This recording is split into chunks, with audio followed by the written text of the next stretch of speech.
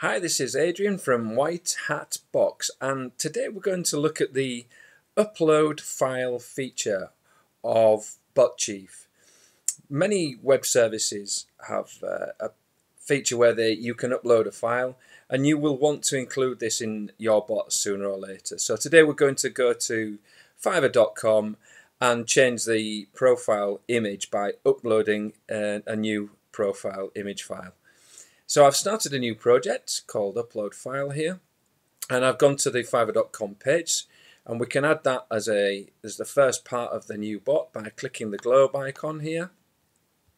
And if I click on that, it's got the URL in it, so I'll click save, and that's the first part of the bot done and saved. So now we're going to tell the bot to click on this sign in button so that we can log in. So the first thing we do is add an action to operator control. And now we're going to get the control. We can use this nice new big select control button here, or you can still get it on the right click menu as before. So click on the sign in box, click the find HTML item button, and it's found one, so that's obviously the one we want. Click save. And now I'll actually click on it in the browser to open the login GUI. There it is. So now I want to add the username and password input. So I'm going to add two actions at the same time.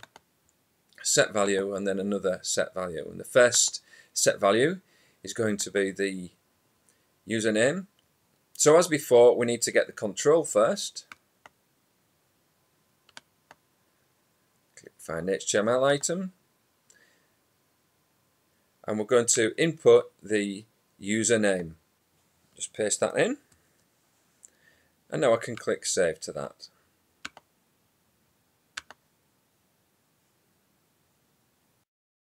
And now we'll do a similar thing for the password.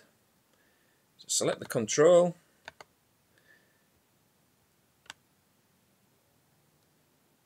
click find HTML item, that's good, found one item, and type in a password,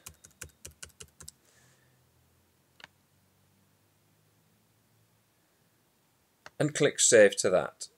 So it's another control operate,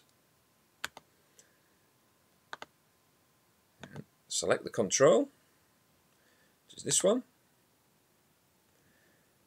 find HTML, one item, that's good, and save that. So now we should be able to run each of these three operations. Let's try them. We've done the control operate because we're already on this screen here. So let's set the first value. Yep, that's gone in just fine. Let's set the password now. Insert the password. Yep, that's worked well. And let's see if the login works. Hit the test run. Is it going to log in? There we are, we're logged in, and now we can go to the profile and change the profile image. So now we're time to go to the profile page. Just take the browser there. That's the page we want. So the next thing I do is add another load URL to load that particular URL in. There we go, and save it.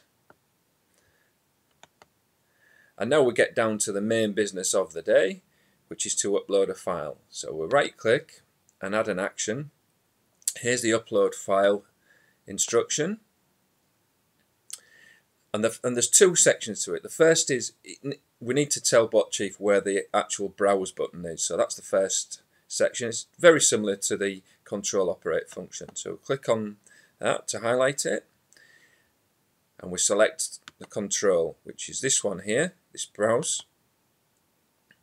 Find HTML item. There we are, it's found one.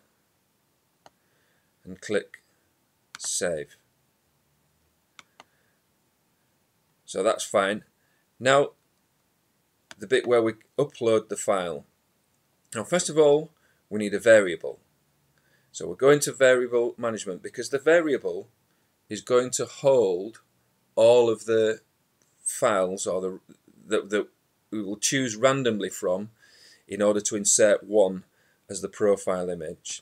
So we need to create a variable first. Add new variable. First we need to give it a name, pics. Now this time we're going to leave the variable uninitialized. That's because we want the user to set the path for the folder that contains the files when the bot is run in BotChief itself. So we leave it uninitialized so that the user has to set the folder path. Now this is going to be a table with one column, and the one column is going to list all the images, the image files. Let's call that pic files. I can modify the column. So now the column's called pic files, and that's the variable set. So now I can choose the variable name here, the one we just created, called pics. And now what we want to do is see what the window is called that uploads the files, because we have to put the name of the browser window in this box here. And the way we find out what that window is called is by simply clicking this browse button. The window opens and you can see it's called File Upload. So that's what we need to put in this window title box.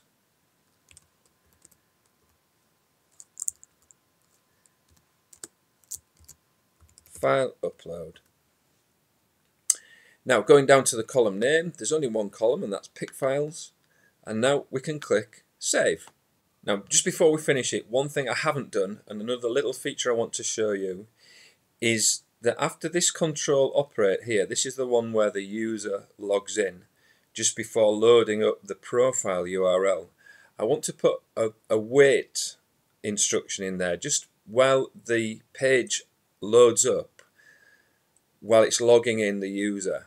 Because if you don't put a wait in there, it's going to try to load the URL possibly before the user is even logged in.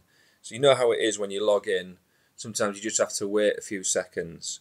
So if we click, rather than clicking the top part here, if you click the actual instruction and insert an action, it will put it just above the instruction that you're on.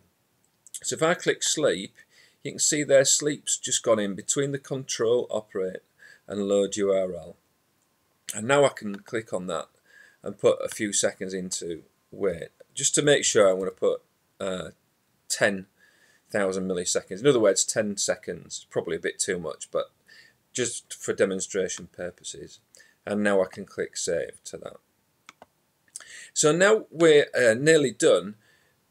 If the bot has finished uploading the file, the image file, the only thing we'd need to do after that is to click this Save Changes button here.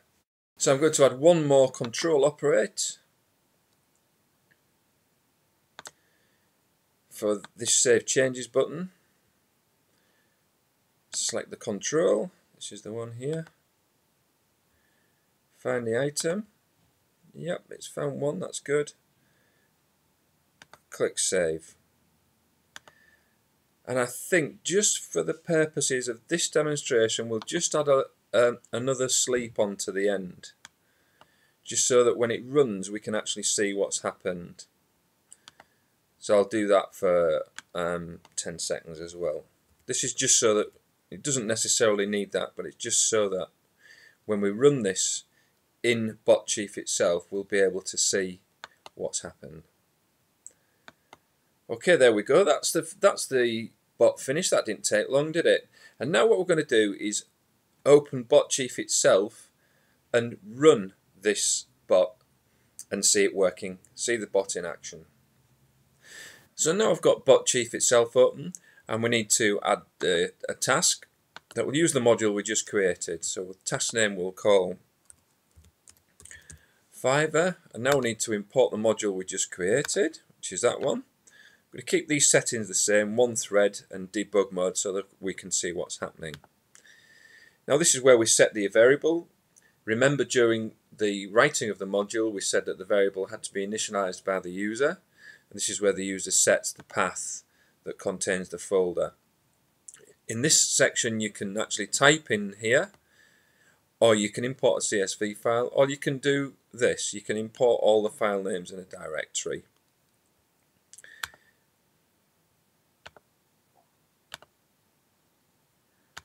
There's the directory, click OK to that, and there they all are. So I can click Save there. Move on to the next section. We don't need any values saving, and we're not going to use a proxy. So I can finish now, and I should be able to run the task. So when I click Start, it asks how many times. We'll just do the one this time, because we'll be able to watch what's going on. If I click OK to that, then the bot should run.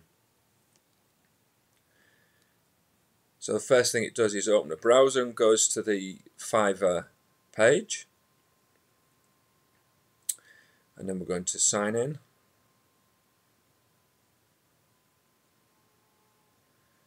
That's signed in OK. Now it should go to the profile page.